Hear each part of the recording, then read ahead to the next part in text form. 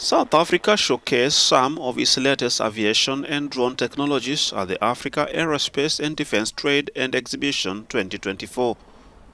The show attracted hundreds of aviation enthusiasts over the weekend at Waterkloof Air Base in the capital Pretoria, marking one of the biggest aviation displays in the world. The South African Air Force have much to offer, and I think it's a time to showcase South African aviation as well. So yes, I think the international ones play a supporting role here, but we definitely have nothing to stand back for the rest of the world.